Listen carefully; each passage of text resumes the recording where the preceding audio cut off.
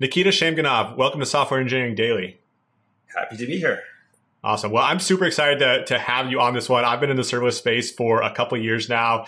And I think like the biggest thing I've heard people ask about for a long time is like, I want a serverless SQL relational database. I want some of that. And that's what you're kind of going on. So just background for people that don't know you, you're co-founder of Neon. That's what we're going to be talking a lot about today, which is the serverless Postgres database.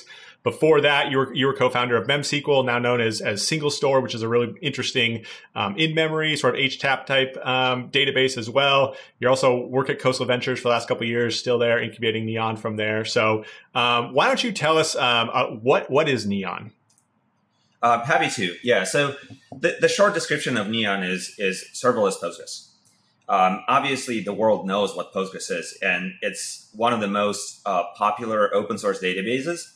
And that's the one that is growing its share still, right? If you go to dbenginerankings.com and look at the top 5 databases, and I'm going to call those databases commodity databases, basically the ones that are kind of the default choice for building apps. You will see that out of the top 5, Postgres today is number 3, I believe, after Oracle, MySQL, and SQL Server. And then after Postgres, there's Mongo, and after Mongo, there's Redis. And within those top 5, Postgres is the one that's growing share, if you believe dbenginerankings.com. But kind of intuitively, kind of feels that way, right? If you go and read Hacker News, you will see more blog posts about Postgres than about those other databases. And certainly, you also see it's in the ecosystem. So the ecosystem is building more and more extensions, more and more ORMs, more and more, GraphQL front ends for Postgres. So clearly the world is excited. So what is Neon? Neon is taking Postgres and making it serverless. And when you think about it kind of as an engineer, is what would I do if I wanted to make Postgres serverless? Well, people would probably start thinking, it's like, okay, well, maybe I put it in containers, put it in Kubernetes, but then what? It's a stateful system. And because it's a stateful system, as you're changing the size of the container that Postgres runs in, or you're moving that container from one place to another, you will need to move the data. And so, and data is not that easy to move. It takes time. It has a certain amount of affinity and gravity to the place that runs there. You can also say, well, I will completely redesign everything from scratch, and I will build some sort of routing system, and then requests will choose where they go, and that's how I'll be kind of in a multi-tenant way allocate resources per request. Well, that's going away from Postgres. That is a brand new system. That is and there are systems like this out there, DynamoDB or Cassandra and whatnot. And those, if you squint at them, you will see that they're mostly key value. They're not allowing you to run full-fledged SQL, and moreover, they don't allow you to run full-fledged Postgres with all its extensions and sophisticated compute and storage procedures. The observation is that a key value request is bounded in the amount of resources it consumes versus a SQL request or a transaction, and especially multi-statement transaction is not bounded with the amount of resources it consumes.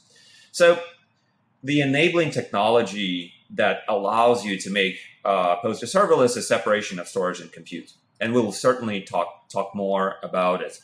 Once you separate storage and compute, you have an extra degree of freedom of where you can put that compute, this node or that node.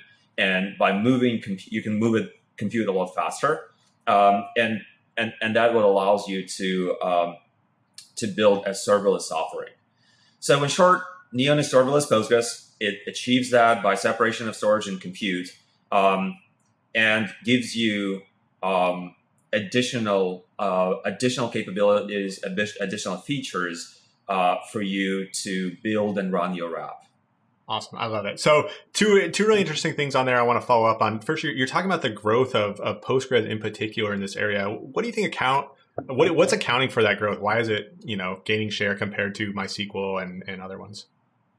Yeah, I really thought about it deeply, and I've been observing that for years.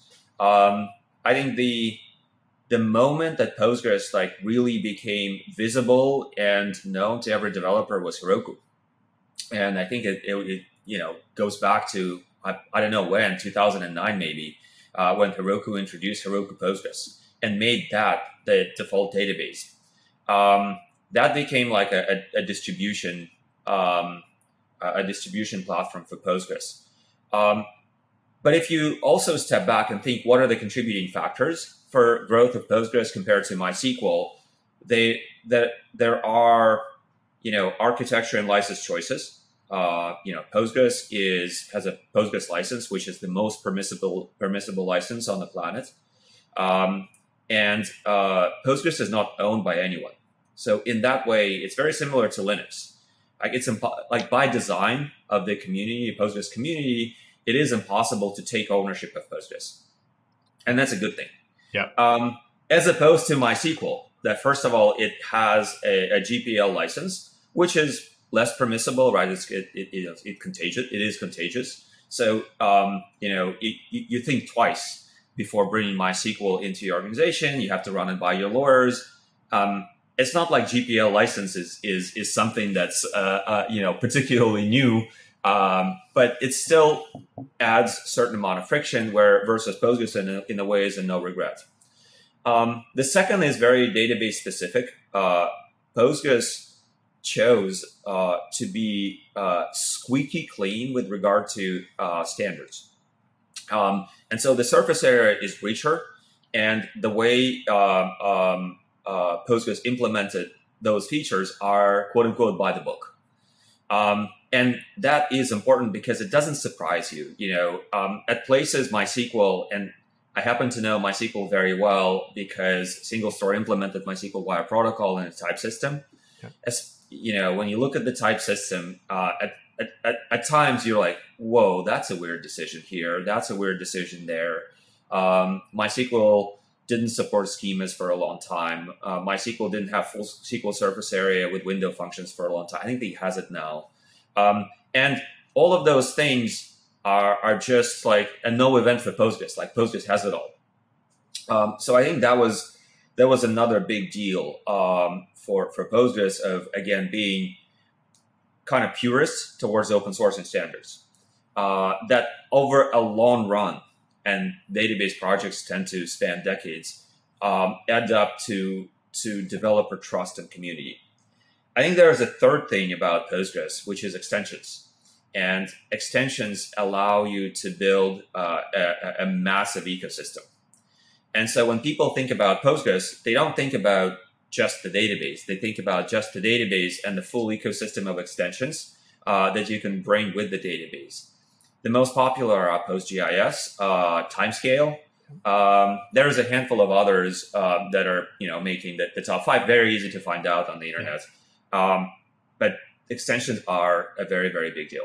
Yeah, I totally agree. Those are great points. And I think, that distribution point you made, I think of when I started programming, it was Django and Heroku. And because of that, both those like very Postgres heavy, that was the first database I used. And honestly, now for the last couple of years, been doing a lot of serverless stuff in terms of AWS Lambda and using a ton of DynamoDB. And like, it's amazing how much sort of your compute platform sort of determines your database choice in some of those ways, at least just pushes you in sort of default ways. I like that point you made about the extensions too, and Postgres and Timescale. Those are ones I think about. I know AWS like restricts things like which Postgres extensions you can use with RDS and things like that. Does Neon allow sort of bring your own extensions, or what's that look like, especially as a managed provider? As of this point in time, we bless a handful of extensions, and PostGIS is certainly one of those. In the future, we would allow you to bring your own extension. And people are already asking for it because, some extensions we just didn't compile. It's not that hard to support. You just need to compile those extensions in. But many people actually build their custom extensions. And those we actually want to support. And what we're thinking of allowing people to do is to give them the ability to compile that extensions into a Postgres instance themselves, and then push it as either a Docker container or maybe a micro VM, probably Docker container, into Neon. Underneath, might translate the Docker container into a micro VM anyway, because we would, for custom extensions, we would need some sort of VM boundaries around it. But that's, I think, what the vehicle is going to be in the future. We're committed to supporting custom extensions. Awesome. And just going back then to that serverless point, Neon being, serverless Postgres, that term, it's sort of overloaded and everyone's trying to grab a piece of it. But like, when you think of serverless Postgres, like what aspects of serverless do you think Neon has that makes it serverless? Well, the most important, there are two things that come to mind. The first one is you don't think about sizing. So you say, I need Postgres, and in 2 seconds you get a connection string. And that's all your interface with the service. Then within that connection string, behind that connection string is a Postgres. Is Postgres, and it's Postgres compute. What's the size of that compute? In the moment, you can query it, right? Via Postgres system functions and system tables. So you can find out what the size of that compute, but we will change the size of that compute behind the covers based on the intensity of your workload. We will also scale it down to 0 if you don't use that at all. And today, cold start is about 2 seconds, and I think over time will reduce the cold start. I think the lowest bound that we can push it to is 100 milliseconds. But we'll keep making investments in this area. So not thinking about sizing is one. That's what makes it serverless. The second thing that makes it serverless is consumption-based pricing, right? So we can have subscription-based pricing, or we can have consumption-based pricing. And subscription-based pricing is what you typically see in many database products. When you say, well, you have a database of size X, and this is going to cost you X dollars a month. You see it all over the place. What I think is people want is a consumption-based pricing, where if you're using more, you're spending more. If you're using less, you're spending less, and then you're efficient. Our interests are aligned. Those idiosyncrasies really come in once you start rolling out your sales team. Yeah. And if you are a subscription, then your sales team is very incented to sell you a bigger and bigger subscription, which oftentimes ends up being shelfware, which over time leads to churn because like your users are not idiots and they do the math in their end. Consumption-based pricing, I think, is universally better for infrastructure, and it allows users to, it just simplifies their lives. Right. And then you can, potentially give discounts for bigger commits and whatnot. But that's really going into the sales motion. I think consumption-based pricing is strictly better for the user, but you can only deliver on consumption-based pricing if you are serverless and if your own infrastructure allows for a consumption-based usage. Yeah. I love that. I love that point about the alignment of incentives with consumption based, and you can get the short term win with that subscription based pricing, and that's right. It's sort of like you can shear a sheep, many times. You can only slaughter it once, sort of thing. In terms of consumption based pricing, what does that look like? Is it like Planet Scale, where it's based on number of rows read, or is it based on how many compute instances are running, and that sort of scales up and down based on what you're doing, or what's that look like for Neon? Yeah, we haven't rolled out our pricing, and there are intense debates that are happening internally about what it's going to look like. It will be consumption based. That is absolutely the case. But what are the exact details? So here are the things that we do know. Right, we will charge for storage and compute separately. In a way, Neon is bottomless. Which means if you go and create your database, then you get a connection string, and you keep pushing data through that connection string into Neon, you will never run out of space. So, and for us internally, For an empty database, we'll probably spend 1 page, and then which is 8 kilobytes, and for a very large database, we'll spend terabytes of space. And the cold data of those terabytes of space, the ones that you might not be using, then we'll flush that down to S3. And we'll absolutely pass those savings to the user, right? So storage is a lot cheaper than for Neon than for everybody else.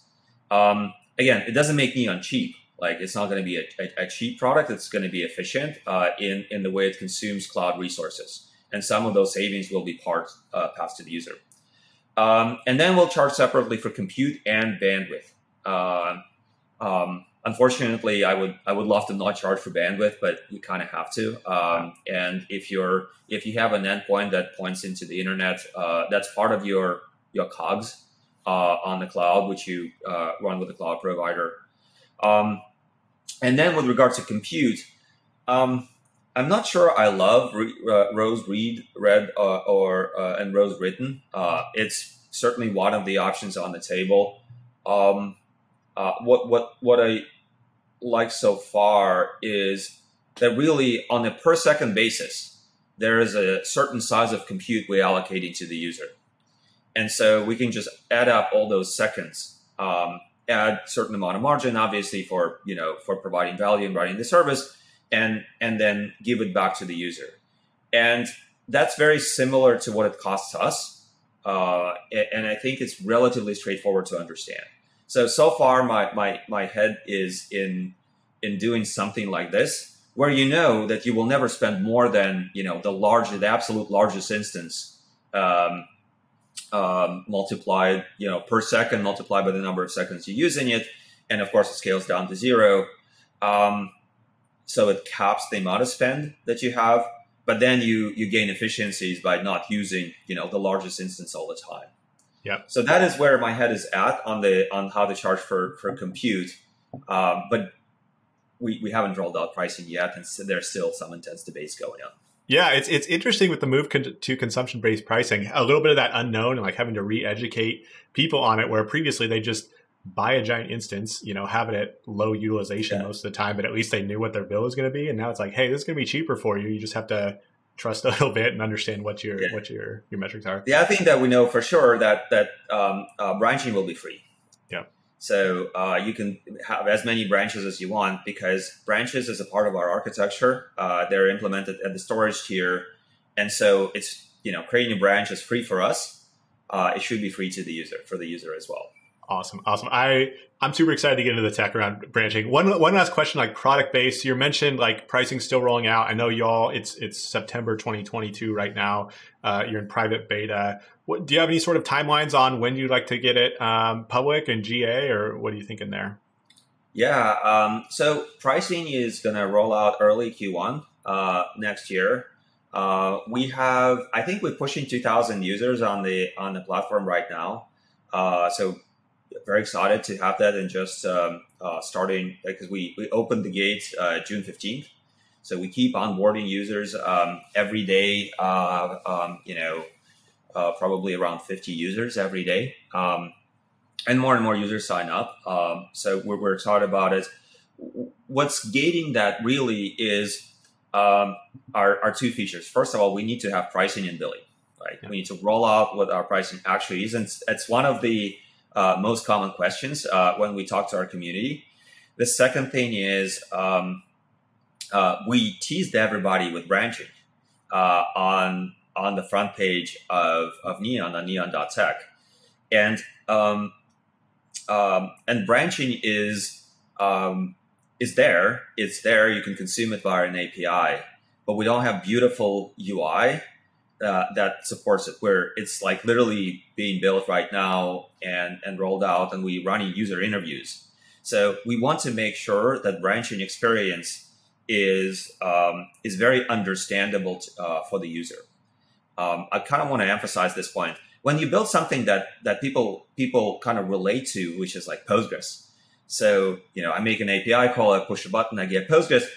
Nobody's confused there, right? It's very easy to understand what that is. Branching changes the way people think and interact with the database, at least somewhat, right? You have your main branch, and then you can create another branch, and it creates a full fork of the database. And now, because storage and compute is separate, so potentially you can create multiple compute endpoints and assign them to branches. So that introduces complexity. It's not particularly rocket science, but we still want to run it through the user interviews and make sure that people like really, really get it and love it. So, the infrastructure for branching is there, and it works, and there are people using it every day. But that UX and DevX and API is being iterated on. So that's the other thing that is gating us to just open it for everyone. We think Q1 is where we'll open the floodgate, and we're also working with a few partners that can consume. And I can't really disclose it just yet, but we're going to be rolling out it very, very, very soon. Where you'll be able to push a Neon button on somebody else's platform, and that will instantly create Postgres for you. So for those platforms, there will be no invite gate. Yeah, awesome. I mean, that makes me go back to Heroku as well, and how you could spin up different providers and all those different things, and just how useful that was to spin that up. I also love that point on branching, especially like when you see technology where there's like a step change in the speed of how something works, like getting a full copy of your database, just how that completely changes the use cases around it, right? Like when we went from deploying once a quarter to once a day or hour or minutely, it just changes all sorts of things that you almost can't even predict and need to think about reworking a lot of different things. Absolutely. Yeah. We also think of that if the moment we have branching, that would allow people to also publish read-only versions of their database and potentially accessing them kind of like GitHub. There are public repos on GitHub, and you can have public Postgres databases, and you can go and either query them read-only, and you bring your own compute, so it doesn't cost anything to the person who published the database. It costs something for the person who is querying the database, which is how it should be. And then it allows you to push a button and fork that. So now you can publish a WordPress database. You can publish, or you can create a bunch of templates that are only visible to your organization. And they become kind of starting points for people to build apps, or starting points to run tests, NCIs. So I think lots of things can be done. Lots of very cool things can be done with that separation of storage and compute. Yeah, awesome. I love it. So going into that, I want to go deeper on the technical stuff, because I'm sure you have a lot of great stuff here. I mean, first of all, you're a multiple-time tech co-founder of like hard infrastructure stuff. I love this like pin tweet that you have on Twitter. So you're talking about the 3-step formula for infrastructure startup success. And the first one is, hey, find a 10x architectural advantage somewhere in cost and speed in a large category. So some sort of technological change that unlocks something that wasn't available before, and then just build a really good team to exploit it and really focus on the developer experience. So first of all, like for Neon, I think you mentioned it earlier, but what's the 10x architectural advantage that Neon has that you're exploiting here? Yeah, great question. The answer here is, and I'm going to go kind of step by step, right? The architectural advantage is separation of storage and compute, and integration of storage with S3, right? S3 is like a big component, and if you read our blog posts, you will get more details about how this works exactly how we maintain low latency for the storage, but still offload cold data to S3. So that is our 10x advantage number one. 10x advantage number two is like what it allows us to do, and this is serverless. And we implement serverless today by orchestrating containers. So that what allows us to put Postgres in a container. We're actually exploring micro VMs lately, and Firecracker and Cloud Hypervisor are extraordinary technologies. They allow us to do live migrations, and Cloud Hypervisor, not Firecracker, but Firecracker, you can freeze the world and then move it somewhere else. And as you do it, it's possible to not even break the TCP connection. So serverless and that serverless orchestration is the other part of the 10x architectural advantage because it makes things so much more efficient in terms of not over provisioning things. So that's our 10x architectural advantage. That architectural advantage is multiplied by the fact that everything is open sourced, and open source is the contribution to trust, right? People build trust because the technology is open source. It's a contribution to potentially partner with people who want to bring Neon somewhere else, not just the three major clouds, which is our focus right now. And open source is also taking contributions from the rest of the world. And all three of them are starting to show signs of life. So in a way, open source is also architecture, believe it or not. So that's the 10x architectural advantage. Within that, branching is a byproduct of separating of storage and compute. We knew how important that scenario is, and since you're building your storage from scratch, you're building, the storage is all written at Neon, and we didn't really take any external components to that. Then you can architect it the way that branches are very, very cheap for you because we use copy on write.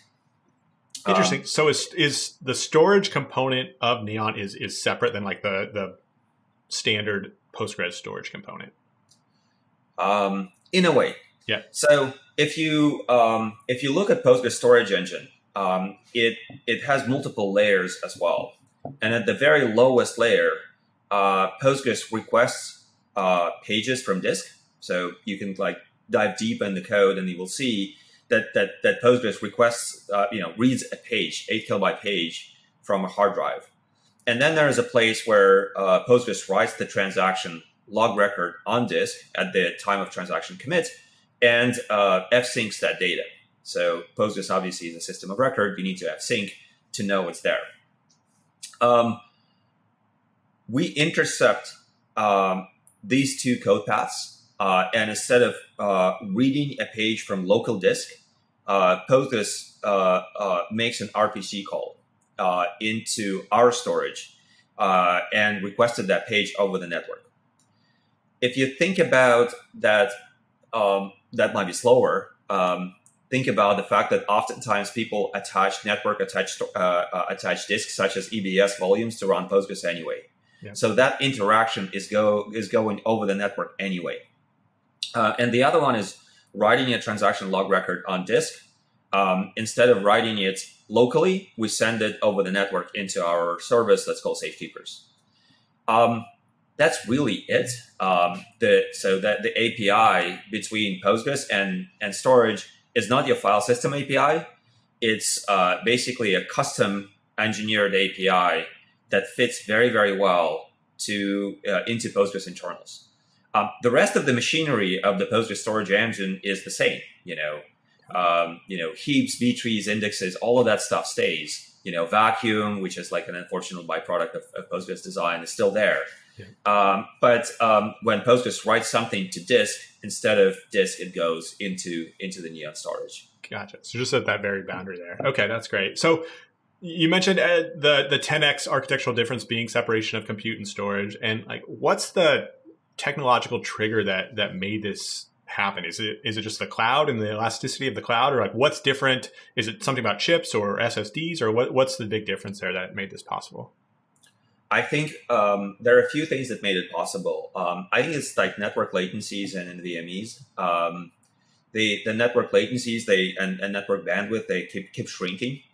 And so now you don't really see that much of a difference between running Postgres on locally versus having storage that runs over the network. The second thing is I think the scenario has matured as well. So the scenario has matured, and some of the light was shown by Snowflake, and the scenarios of Snowflake are different, right? They're focused in analytics. But separation of storage and compute was a huge deal for Snowflake, and it unlocked certain scenarios.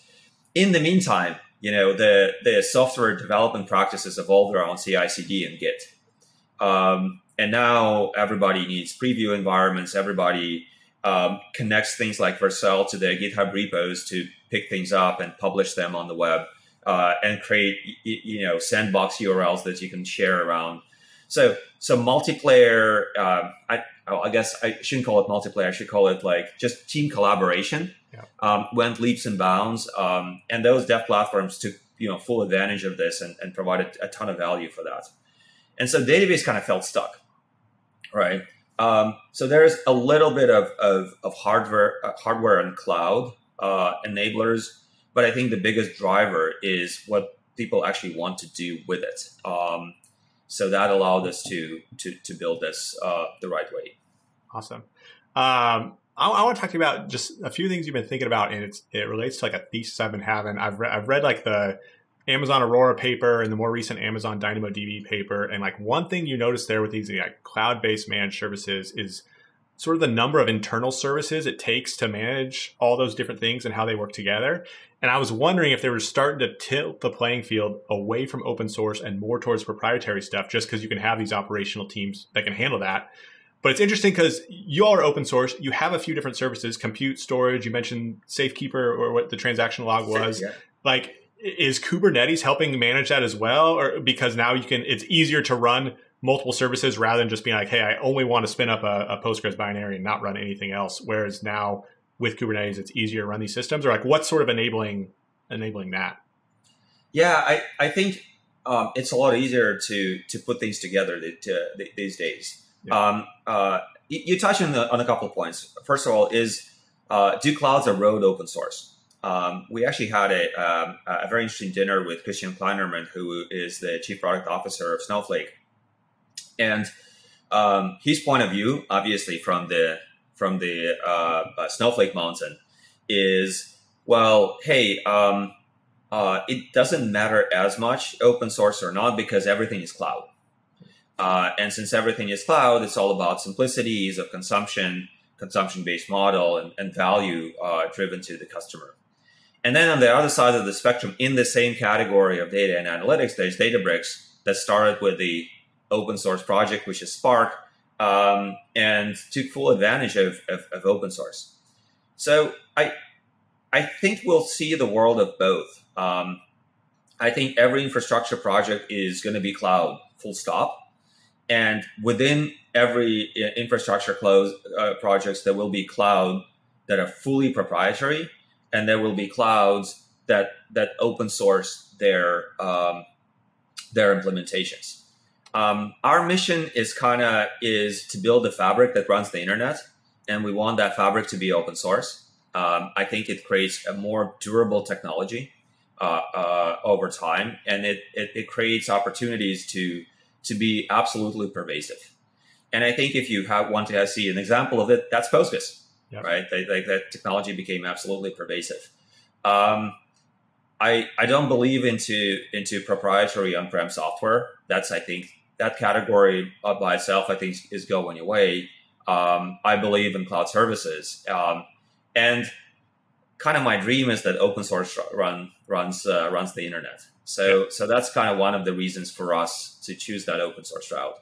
Yeah, I love that dream, and just like never bet against open source. I also just think it's cool, sort of the vision you're saying of having these read-only branches of your data, maybe stored on Neon's technology, but then you can imagine Fly hosting like compute of Neon that connects those things. You can have different services sort of. There's the shared Slack channel with Fly. So really, we absolutely talking to Kurt about this. So in terms of branching, you mentioned copy on write and that how that enables it. What is copy on write?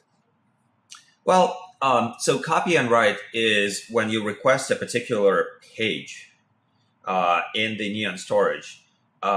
You refer to that page by, let's just simplify it a little bit, by page ID and log sequence number and branch ID. And when you create a branch, all you do is create a new branch ID. And when you request a page in the new branch with a new branch ID, but it keeps the same LSN. It points to the same page. So creating of a branch is a size of metadata operation. I created a new branch ID. And then it forks it, right? And if you start writing in the new branch, it will start creating new pages that are not visible to the parent branch. But as long as you're querying old pages, which the majority, at least at the moment of the creation of the branch, the majority of the pages will be old, you will be requesting the same page. So you're not really doubling your storage when you're creating your branch. That's what copy and write is. When you start modifying that page, then we'll create an additional page, and the new branch will have that page, and the old branch will have the old page. But as long as you're not modifying anything, they will be pointing to the same branch. So it's copy and write is a kind of general purpose. It's a concept, and our particular implementation does copy and write specifically at the page level. What I knew about copy, like the most popular open source copy and write technology is probably ZFS. What's interesting, there's a relatively big company built around ZFS and database workloads, and that company is Delphix. So it's a company that packages ZFS and creates developer experience around those copies. And they use it to run all sorts of databases on it and improves dev, test, staging environments in the old world, in the old on-prem world. I actually don't know, but the last time I checked, they were mostly proprietary technology that runs in the data center. So I know their customers, I know their founders. I think it's a very cool idea, but it's due to the nature of their distribution, it's only accessible to a relatively small number of people in large enterprises that run fleets of databases on-prem. We're here saying, hey, this is a great idea, but we want to give it to everyone, and we want to give it to everyone for like trivial consumption in the cloud. Yeah, cool, awesome. I want to talk a little bit about performance and like a few questions around like performance. How well are you trying to, how do you compare yourself to bog standard Postgres? Should it be pretty equivalent there? And especially as you move into things like offloading to S3 or, sort of more dynamic compute, how does that affect things? Yeah, this is a great question. Performance starts with goals, right? At Single Store, to contrast this with Neon, our goals were to be the fastest analytical solution on the planet. And, the people who like absolutely love Single Store really loves its performance. They're like, well, this is the best thing, the fastest thing since sliced bread. We sunk an enormous amount of engineering into this, and that's what created this passion following. At Neon, our performance bar is Aurora. So we want to be just as good or better than Aurora. And we'll do what modern hardware allows us to do. And we certainly don't want to be worse than Aurora. And all our internal tests are comparing Neon with Aurora, especially with Aurora Serverless. I think we may be pleasantly surprised. We are learning that Aurora is good but not great, and that keeps us optimistic that we can be for certain scenarios. And databases are such a vast surface area that you can't just say you're faster. You can be faster for this scenario, and that scenario will be relatively narrow. We'll see certain scenarios where we're already faster than Aurora. For certain scenarios, we're slower than Aurora. And we're digging in. The way to work with performance is, understand all the variables that go into this. Be confident about your architecture. If you find issues, you obviously change it. And then spend a lot of iterations of, producing flame graphs and figuring out where the bottlenecks are. So I don't have a better solution here. But back to the goals our goal is to be on par or faster than AWS Aurora. Nice. Awesome.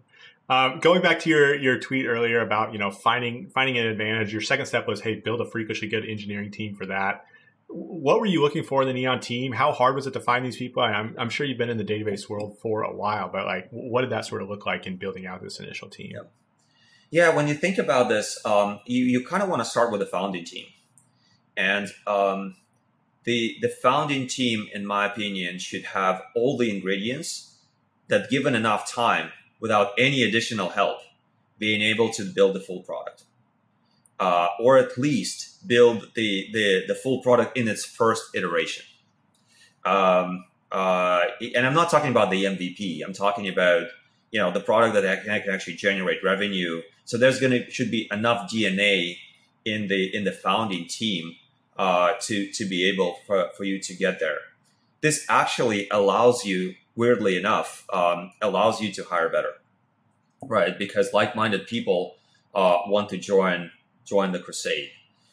And we're blessed with the fact that the two are the co-founders, Heikki and Stas, who are both Postgres hackers, possess all the required DNA to deliver on the vision.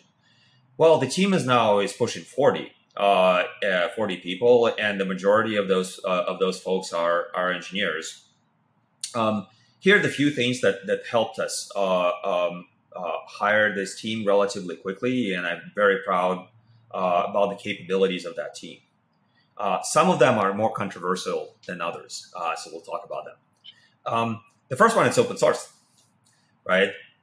Believe it or not, it's easier to hire for the open source project than for the non-open source project, and then your work is out there for everyone, on display for everybody to see. So if you go and look at the Neon repo, very easy to see who's the most productive. By the way, that's Heikki. And then it's easy to see everyone's contribution. There's some really complex pieces of code that more like art. Then you can see, and people are really proud of their work that they put into open source projects, and they know that others will be looking. The second thing that helped us is Rust. So we chose early on that our storage will be built in Rust. My friend and the first engineer at MemSQL, Alex Shamgunov, who later built a crypto company called Neo Protocol, told me once that there will be a day that somebody is going to start a database project, and they will decide to build it in Rust, and they will move multiple times faster than an alternative project written in C++, and single star is written in C++.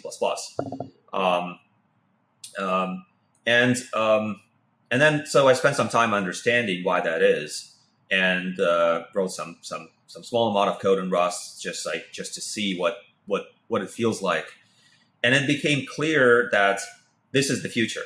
And also it's going to be easier to attract the next generation systems developer if your core project is written in Rust. That paid off. One of the most productive folks on the team is a former member of Rust Analyzer, and it's just an example of just the choice of what you write your project in also contributes to your ability to hire. The second is super controversial. The third one is super controversial. And then people just argue ad nauseum about this. And that is, are you remote first, or are you in the office in real life? And yesterday, when we were going around the table, and there were some really cool companies, in the dinner with Christian Kleinerman of Snowflake, and really cool companies around the table, debated, are we, this is so cool when everybody is in one place, and it's, if you're not, you lose on serendipitous interactions. And then when you remote, you have easier access to talent. So we chose to be remote. We started during the pandemic. Our payroll started March 1st, 21. And we found it's easier to find just the right person if you're fishing in the global pond. But we're losing out on those serendipitous interactions. So that's the third piece. Yep. Yep. Absolutely. It's a little bit of both. I was going to ask when y'all started working on Neon. So March of 21. So about a year and a half, and you're already. I mean, it was a year and a quarter into public beta is all it took. Correct. Yeah. And March 1st, we only had we had myself, Heikki, and Stas, and a slide deck. Wow, that's amazing. That's pretty cool. Quick. Two last questions I want to get for you. Number one, so you were, a founder of an infrastructure startup before, single store, lots of great success there. I know some friends that really love it. What did you learn from that experience that you're bringing over to Neon? Yeah, I think the thing that I learned, those are bets, right? So single store is clearly a success. Most likely the company will go public. That's really amazing. It's like how often this happens. But there were things that were hard. And single store has a ton of technology. So meaning if you say, oh, I'm going to build a database. On top of it, you say, I'm going to build all parts of that database. I'm going to build storage and compute and a cloud service and various on-prem installs. That is just a lot of technology within the database: storage, compute, query optimization, query execution. Then you say, I'm going to cover transactional and analytical workloads. So it's just a vast system that people, when they look at it, they don't believe that this can work, but it does. Yep. At Neon, we're incredibly narrow. So we're saying we're only cloud. Bits are open source, but we are offering consumption only in the cloud. If you want to, roll the bits yourself, you're on your own. It's only serverless. It's only Postgres. We're starting with only AWS. We're going to run other clouds. And what I see that allows you to do is it allows you to focus, right? And we're also not rebuilding compute. That's Postgres. We're only building storage. So it's actually a lot less technology that we're building here at Neon. That allows us to make that technology really deep. And it also allows us to create lots and lots of friends. So now every analytical system is our friend, right? Because we are not encroaching on their territory. Every company that is building for the Postgres ecosystem, and we didn't fork Postgres, it's just Postgres, is our friend. Every distribution platform that needs a database is our friend. Every organization that just runs Postgres already is our potential customer. So that's one thing that I learned from the single store experience, and that's what we do differently. The thing that we're going to do the same is the quality of the engineering team and the engineering bar. I think, single store ended up being a global company. There are at least 7 offices, I think, around the world now. And so we're going to do the same from day zero. But in terms of like the quality of the systems engineer on the team is just as good a hire. So that would be another lesson learned. Yeah. Awesome. Cool. Just to wrap it up, let's talk about the future. What are you excited about? What are you seeing either in terms of, what's happening with Neon, what's happening with databases, what's happening with applications? Like what are you excited about and what are you seeing? Yeah. Great question. I think the problem of purely running your app on a cloud database is for the most part solved. Right, and you can get that solution on the cloud providers. You can get that solution on Heroku's and the like, DigitalOcean, Ivan, lots of places. I think the problem of helping developers build an app on a database is far from solved. So databases give you very, very little support for the modern developer workflow. And the architecture kind of prevents them from doing that, which I think is the biggest opportunity for Neon.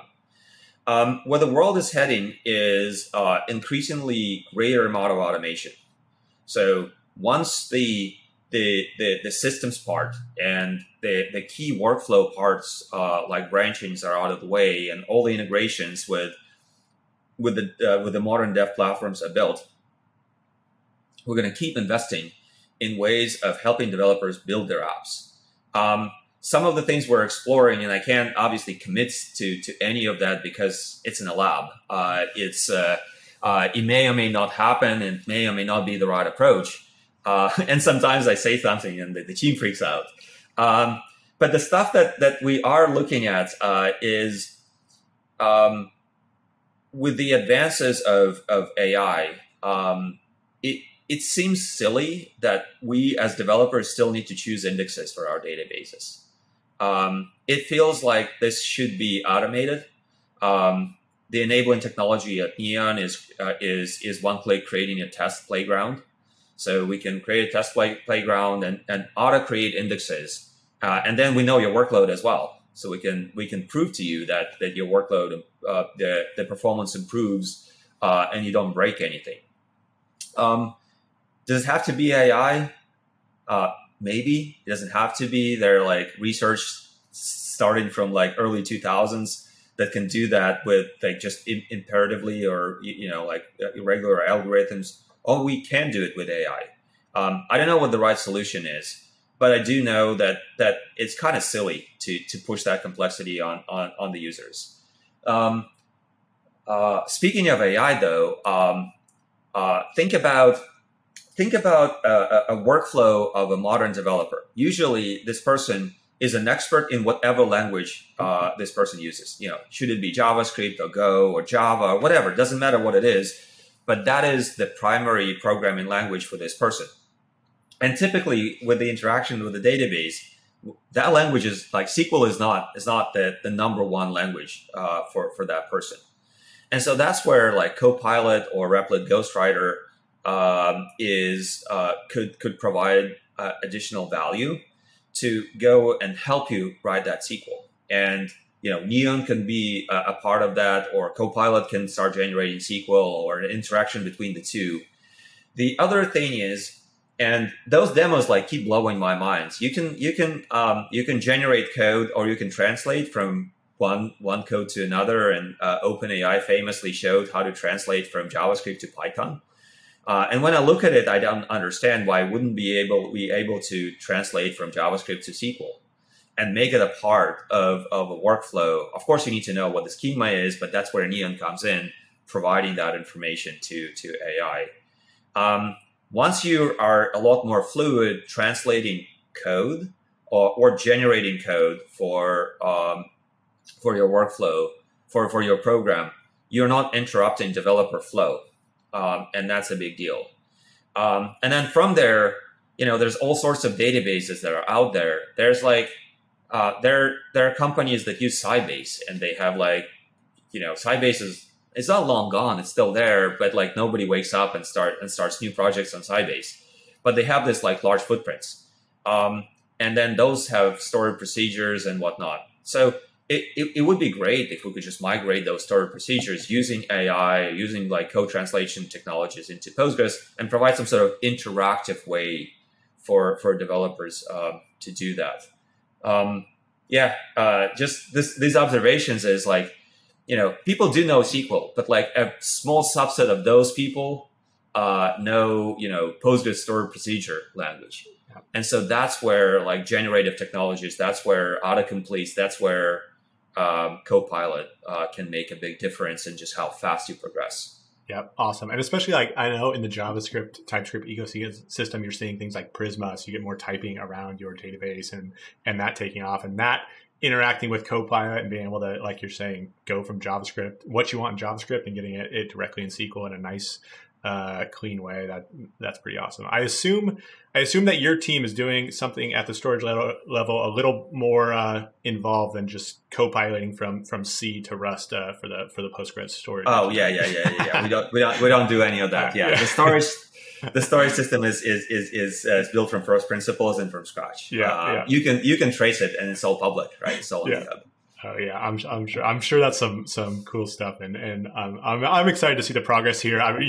Again, I started with Postgres. That was my first database love, and really been looking for something that fits well in the serverless world. So, Nikita, thank you for coming on today. I'll be watching Neon going forward. For people that want to go check out more about Neon, where can they find Neon? Where can they find you? Well, there's neon.tech. My email is nikita@neon.tech. My Twitter handle is nikitabase. And I actually recently changed it. It's kind of funny. It sounds funny. I keep working on database technologies, and so I think it kind of fits. Yeah, those are the two. DMs are open. Awesome. Sounds great. Nikita Shamgunov, thank you for joining us on Software Engineering Daily.